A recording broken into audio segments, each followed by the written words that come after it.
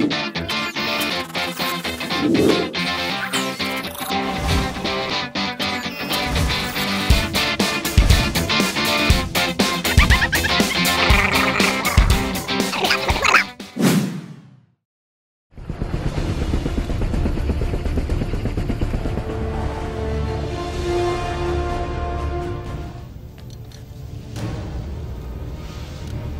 need to keep both eyes open.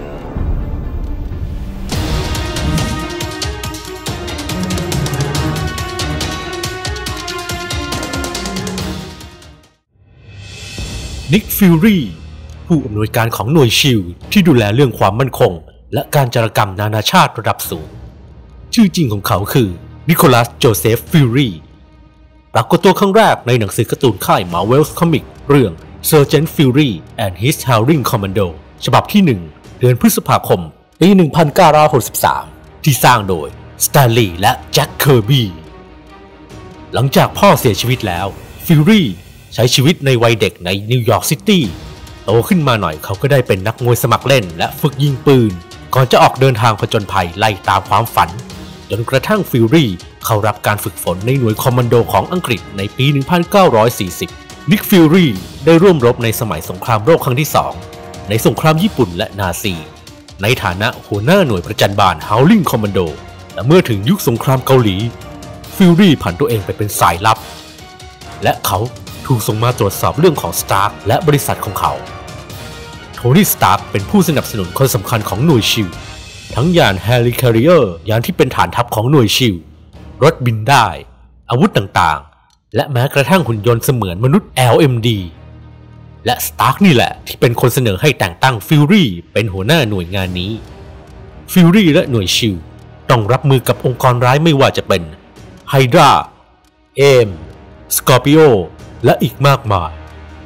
นิก ฟิลลี่เคยร่วมสู้รบเคียงบ่าเคียงไหล่กับกัปตันอเมริกาและบักกี้หลายหนจนกลายเป็นพันธมิตรกันในภารกิจหนึ่งนิก ฟิลลี่ถูกสะเก็ดระเบิดเข้าที่ดวงตาข้างซ้ายและบาดแผลขาดการรักษาเยียวยาอย่างทันท่วงทีในที่สุดแผลก็กำเริบรุนแรงจนถึงจุดหนึ่งที่ศาสตราจารย์เบอร์โท สเตนเบิร์กได้ทดลองให้ยาอินฟินิตี้ฟอร์มูล่าซึ่งเป็นสารเซรุ่มที่ใกล้เคียงกับซูเปอร์โซลเจอร์ของกัปตันอเมริกาแก่นิก ฟิลลี่เพื่อต้องการรักษาชีวิตเขาไว้แต่ยาฉีดนี้ก็ยังส่งผลไปช่วยชะลอกระบวนการเสื่อมชราของร่างกายของเขาด้วยแรกเริ่มเดิมทีบุคลิกของนิก ฟิลลี่จะเป็นชายผิวขาวมีผมงอกแซมที่ขมับสวมสายคาดและแผ่นปิดสีดำที่ตาซ้ายมียศเป็นผู้พันมิได้เป็นชายผิวดำหัวโล้นอย่างที่เห็นในหนังไอรอนแมนแต่เป็นเพราะในจักรวาลอัลติเมทจะเป็นนิก ฟิลลี่ จูเนียร์ซึ่งเป็นลูกชายแท้ๆของนิก ฟิลลี่และเนีย โจนส์สายลับ CIA ที่เคยร่วมงานกับฟิลลี่ในอดีตนี่เองแถมนิก ฟิลลี่ จูเนียร์ยังมี Infinity Formula อยู่ในสายเลือดสืบทอดมาจากพ่อของเขาด้วยและในคอมิกนิก ฟิลลี่ก็ออกมาหน้าตาคล้ายๆแซมมูเอล แจ็กสันโดยได้รับอนุญาตจากเจ้าตัวแล้วอีกด้วยส่วนทางด้านภาพยนตร์หรือ Marvel Cinematic Universe ตัวละครนิก ฟิลลี่ที่รับบทโดยแซมมูเอล แจ็กสันจะทำหน้าที่เป็นตัวเชื่อมเหล่าฮีโร่ต่างๆเข้าไว้ด้วยกันเพื่อปูทางไปสู่เนื้อเรื่องของ The Avengers โดยเริ่มจากหนังฮีโร่เรื่องแรกของ Marvel Studio นั่นก็คือ Iron Man ภาคแรกนั่นเองพอนิก ฟิลลี่ได้มารอคุยกับโทนี่ สตาร์กเพื่อชวนเข้าร่วมโครงการ The Avengers ซึ่งโทนี่ขอลุยเดียวดีกว่าแต่ยินดีจะเป็นที่ปรึกษาให้หลังจากโทนี่กับพอฟิลลี่ได้พูดคุยกันเรื่องงานสายลับและงานเฝ้าดูบุคคลที่อาจจะเป็นภัยคุกคามได้ก็มีชื่อดร. บูธ แบนเนอร์อยู่ด้วยในการเฝ้าระวังของชิลโทนี่จึงเสนอว่าบูธเป็นคนเก่งน่าจะมีประโยชน์ในทีม The Avengers โทนี่จึงร่วมมือกันอย่างไม่เป็นทางการกับชิลและนายพล รอสในการค้นหาบรูซเพื่อช่วยเหลือแทนการไล่ล่าต่อมาใน Iron Man 2 พอฟิลลี่ได้ส่งเอเจนต์โรมานอฟหรือ Black Widow เข้ามาแทรกซึมใน Stark Industry เพื่อประเมินพฤติกรรมโทนี่และเพื่อมาบอกหนทางรักษาอาการป่วยของโทนี่เองและในตอนท้ายเรื่องโทนี่ก็ได้ถูกประเมินว่าผ่านเกณฑ์แต่ไม่ขอแนะนำเลยกลับกลายเป็นเพียงที่ปรึกษาเท่านั้นจากนั้นต่อมาในทอภาคแรกฟิลลี่ได้มาพบกับศาสตราจารย์เซลวิกมาทำงานร่วมกับชิลเพื่ พื่อวิจัยพลังงานของเทสเซอแร็กหรือคอมิกคิวจากกัปตันในภาคแรกจะเห็นว่ามีโลกิคอยบงการอยู่ด้านหลังด้วยและในกัปตันอเมริกาภาคแรกสตีฟโรเจอร์ฟื้นขึ้นมาในเวลาปัจจุบันจากการถูกแช่อยู่ในน้ำแข็งที่ฐานบัญชาการศูนย์กลางของชิลในนิวยอร์กโดยฟิลลี่ได้มาบอกความจริงกับสตีฟว่าเขาได้หลับไป70 กว่าปีมาแล้วและฉากเอ็นเครดิตท้ายสุดฟิลลี่ได้มาพบกับสตีฟอีกครั้งเพื่อบอกว่าเตรียมรับศึกครั้งใหญ่ได้เลยใน The Avengers โลกิก็กลับมาสู่โลกโดยผ่านเทสเซอแร็กที่ชิลให้ดร. เซวิกวิจัยได้สำเร็จจนเกิดเรื่องวุ่นวายบานปลายใหญ่โตทำให้ฟิลลี่ได้รวมทีมเหล่าฮีโร่ในชื่อ The Avengers ขึ้นมาจนสำเร็จ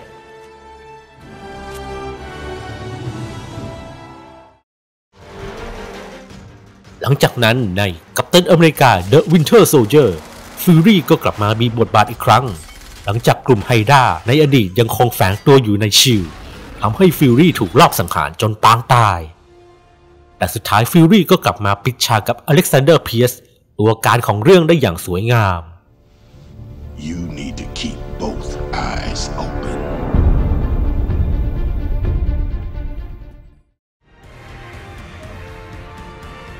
และฟิลลี่ยังได้ไปจามในซีรีส์ภาคแยกของเอเจนต์โคซันอีกด้วยใน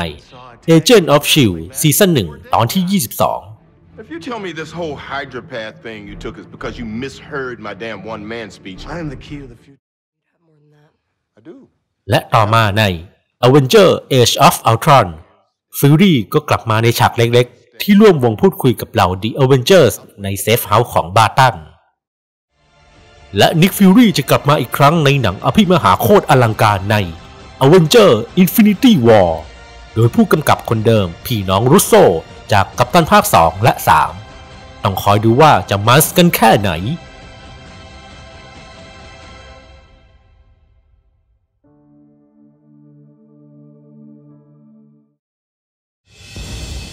และทั้งหมดคือประวัติความเป็นมาของบุรุษสุดระห่ำนิกฟิลลี่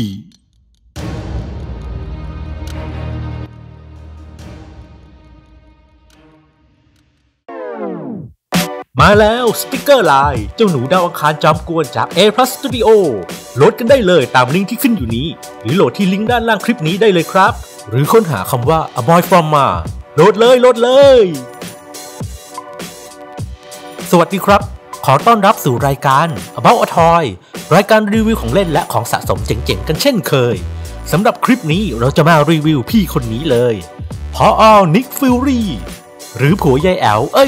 ไม่ใช่ผู้อำนวยการนิกฟิลลี่การออกแบบกล่องก็จะอิงกับตัวอื่นๆที่ออกมาก่อนหน้านี้แล้วเป็นฟอร์แมตเดียวกันมีโลโก้ชิลอยู่ด้านหลังรูปโปรโมทของแซมูเอลแจ็กสันด้านข้างก็จะมีชื่อนิกฟิลลี่ติดอยู่ด้านหลังก็จะเป็นรายละเอียดต่างๆด้านบนและด้านล่างก็จะเป็นโลโก้ของภาคนี้เมื่อเปิดฝากล่องออกมาก็จะเจอกับกระดาษอีกชั้นพิมพ์รูปฟิกเกอร์ของฟิลลี่เล็งปืนเท่ๆอยู่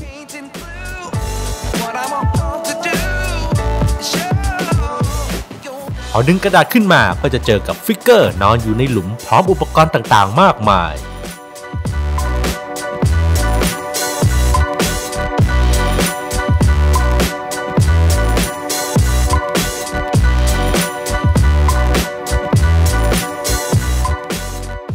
คู่มือการเล่นตัวนี้ไม่ค่อยบอกอะไรมากนัก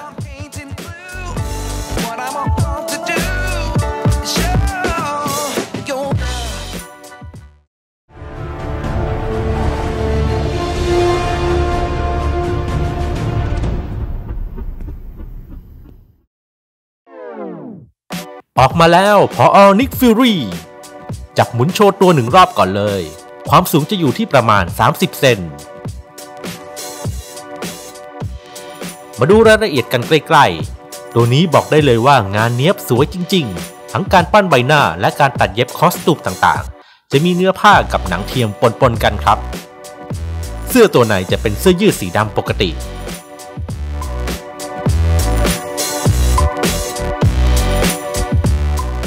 เปิดเสื้อขึ้นด้านในจะมีการยัดคล้ายๆฟองน้ำนุ่มๆอยู่ด้านใน ทำให้เหมือนเป็นพุงนิกฟิลลี่ตัวนี้ไม่มีเข็มขัดนะครับกางเกงและรองเท้าก็สวยได้มาตรฐาน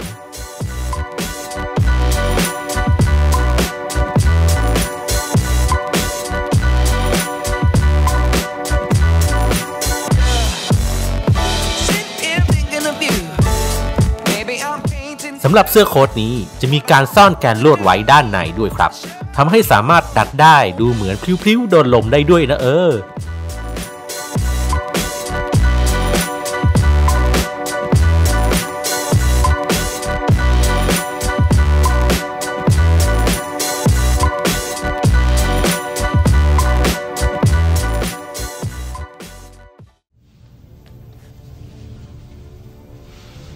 You need to keep both eyes open.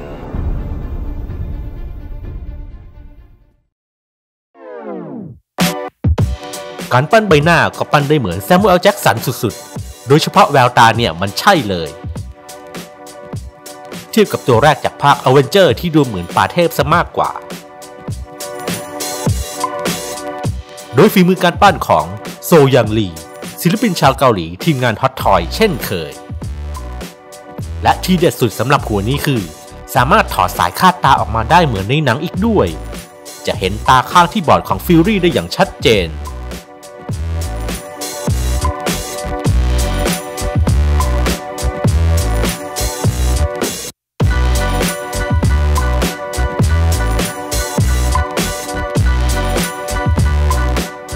เวลาใส่ก็ใส่กลับเข้าไปแบบนี้แต่ต้องอยู่ในตำแหน่งของมันจึงจะแน่นครับเพราะมันจะหลุดได้ง่ายมากๆ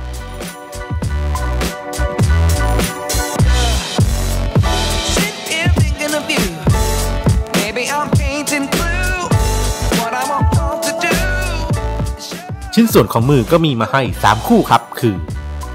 มือแบมือจับโทรศัพท์มือเหนี่ยวไกปืนและมือกำหมัด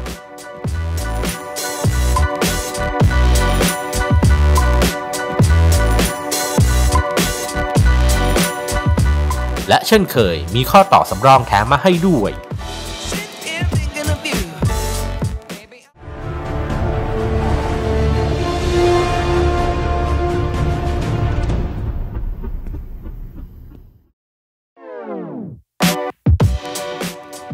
เอาละมาดูชิ้นแรกกันจะเป็นปืนสั้นของฟิลลี่รายละเอียดดีมากสามารถขึ้นลำกล้องปืนได้สมจริงด้วย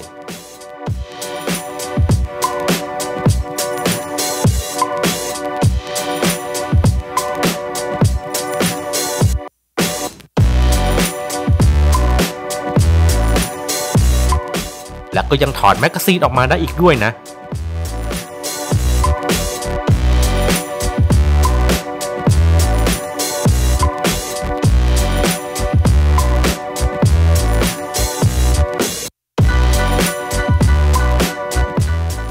ชิ้นต่อไปคือแฟลชไดรฟ์ข้อมูลลับที่ Black Widow ไปขโมยมา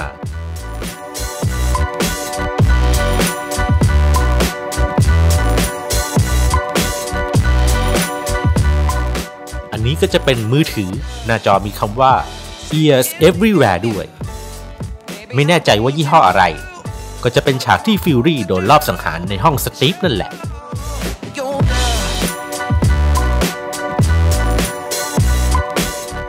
ชิ้นนี้เป็นสายคาดตาสำรองมั้งไม่แน่ใจว่าให้มาทำไมเหมือนกัน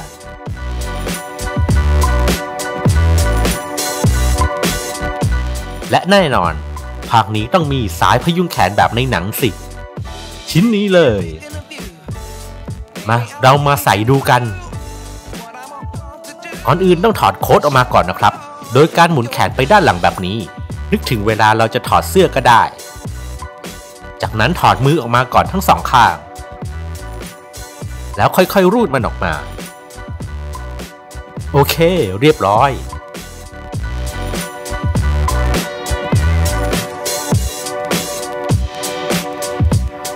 ต่อมาก็นำสายมาสวมเข้าไปแบบนี้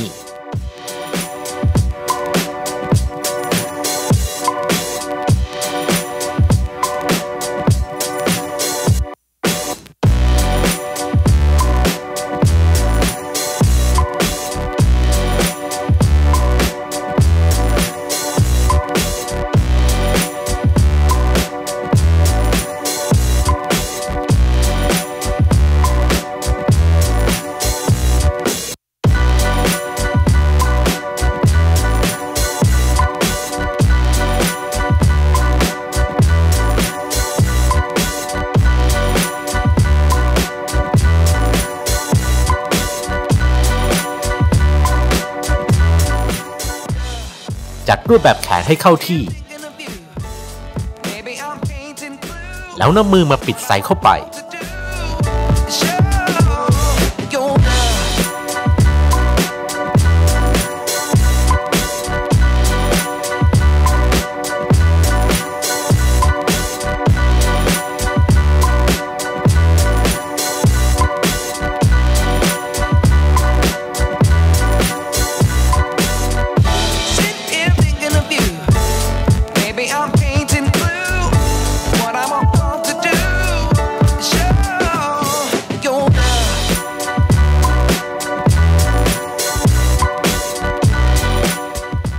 จากนั้นก็นำโค้ดสวมแขนกลับเข้าไปเหมือนเดิม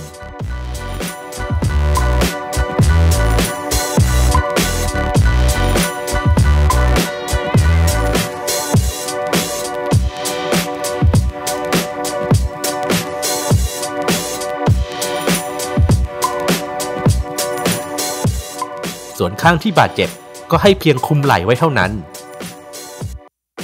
จะเห็นว่าแขนเสื้อมันจะกางโดเดแบบนี้ใช่ไหมแต่ฮอตทอยเขาใส่ใจรายละเอียดจริงๆจุดนี้เพียงแค่ดันเข้าไปมันก็จะติดกันด้วยแม่เหล็กแบบนี้ครับเจ๋งอ่ะ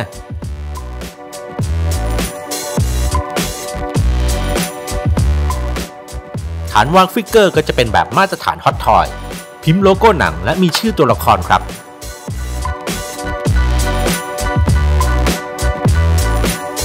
ดึงก้านขึ้นมาแล้วก็วางซะ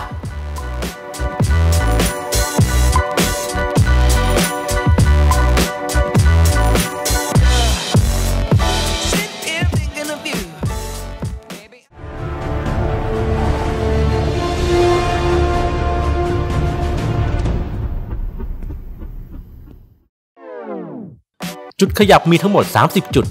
ส่วนหัวสามารถหันซ้ายหันขวาเงยหน้าก้มหน้าก็ทำได้ดีครับ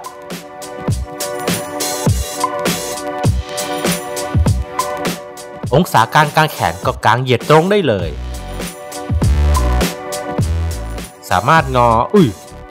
ฟิวรี่มือขาดโอเคแขนสามารถงอได้ชิดแบบนี้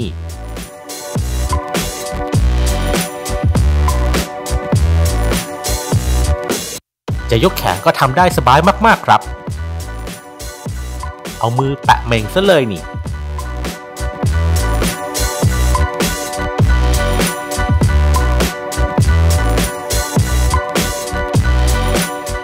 ช่วงท้องสามารถงอท้องได้ขนาดนี้เพราะว่าตัวนี้เป็นชุดผ้าบางๆไม่ใช่ชุดหนังหนาๆแบบแอนท์แมนที่ทำให้จัดท่าลำบาก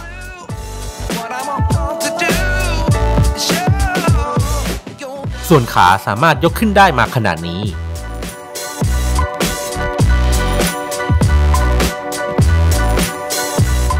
งอไปด้านหลังก็สุดๆแบบนี้เลย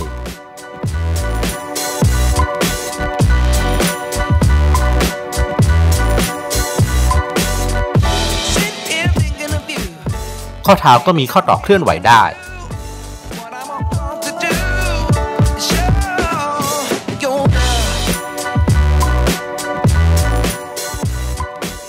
จัดท่าคุกเข่ายิงปืนเท่ๆได้เลย